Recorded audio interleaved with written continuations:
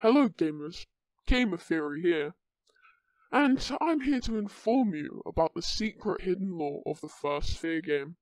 Now, there's already an existing story, which is completely fake and government lies spoon-fed to you by the media. Wake up, sheeple. Anyway, now the story begins with chicken nuggets, as every good story begins. Just like How to Kill a Mockingbird, a story about creating mockingbird nuggets, which is about racial equality in the local Mackie D's. Anyway, continuing with the F.E.A.R story, you begin the game as Point Man, your local American citizen, except you have chicken nuggets. Each of these nuggets are named Kentucky Fried Cody, Donald Deep Fried, John F. Kentucky, Tiramisu May, and Jimmy. But shit hits the fan fast, and this dickhead who controls an army with his mind gets possessed by a ghost girl who makes him eat all your fucking nuggets, and a bit of people, but he ate your nuggets. So the only logical thing to do is go on a killing spree, murdering that stupid army, then you find the guy that ate your nuggets, shoot him in his stupid face, then you find that stupid ghost girl and shoot him in her face. But there's more to the story. And in fact, the guy you shot is your brother. And the ghost girl you shot is your mother. But of course, who cares? So you blow up the facility where your mother was being experimented on and was reincarnated, and as you're leaving in a helicopter, you see that stupid woman put her hand into the helicopter. Now, that's not it. There's more. And when you dig deeper, you'll find the secret lore to this game.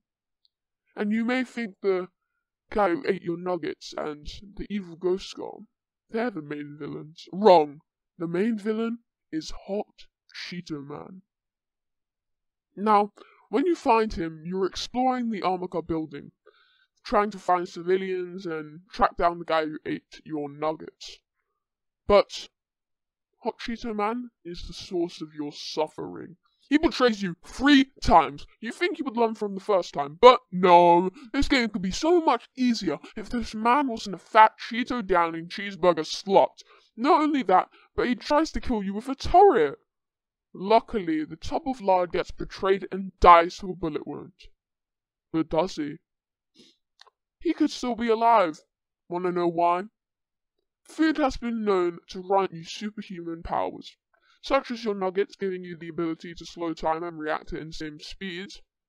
And, of course, when your brother eats them, he gains the ability to teleport and jump scare you every 5 minutes, making you shit your pants. But Cheeto Man, think. Every security guard is dead. All the employees are either dead or missing. There are 2 left, but this one fat fuck somehow lives. Bullshit. He hides behind a tiny cactus and leaves trails of hot Cheeto bags behind him, and he doesn't get found or die? Lies, lies, lies. The Cheetos give him superhuman powers. Why else would he betray you? He's immortal. How else is eating nothing but hot Cheetos? Have you heard of Lil Xan? He went to the hospital just because he ate too many hot Cheetos. And you're telling me this normal guy eats this many and lives? Lies, lies, lies. You also never see him die. Sure, he gets shot, but you can spend as long as you want in that level, and he doesn't die. Only when you transition to the next stage does he, quote-unquote, die. Lies. He never dies. Even if the facility explodes like a nuke, you never see him die. In conclusion, food gives you god powers, and Cheeto Man is an immortal god capable of destroying the world. But anyway, that's just a theory. A chicken theory. Thanks for watching.